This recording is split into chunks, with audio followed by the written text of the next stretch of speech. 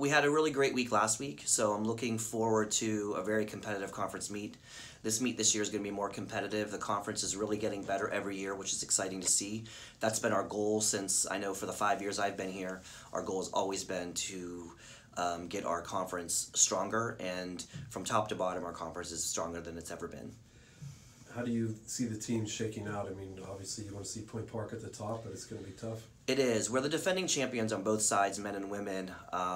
But the men's biggest competition is going to be Indiana East. They're very strong this year. Their coach did a great job recruiting. Their sprinters are awesome. So it's going to be a very close race between the men of Indiana East and the Pioneers. On the women's side, same with them. They're going to be fighting with Indiana East.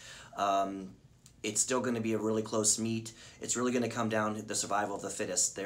It's a one-day meet with a lot of different events, so all of us have spread our athletes thin to try to score as many points as we can in order to win the championships. What has been the strongest parts of each of your men's and women's teams so far this indoor season?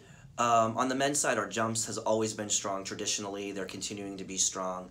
Our middle distance is very strong with our 4x8 running the #1 time in the country so far on the 4x8. For the women, our strength is middle distance and distance right now.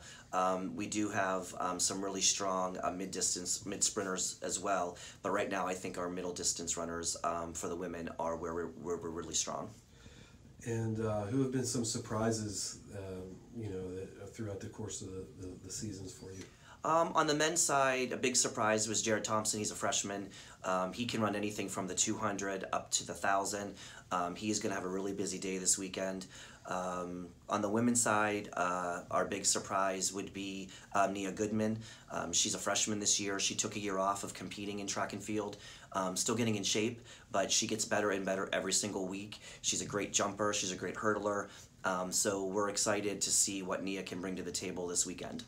And finally, what's been the attitude of the teams? Are they excited to compete for a conference championship? They're very excited. This is the first year we've had a championship. Last year was the first indoor championship in conference history, so we're the first team to defend the titles. So they're really excited about defending their titles.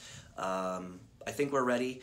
They're all really positive and excited to see what we can do this weekend. All right, thanks a lot. Good luck. Thank you.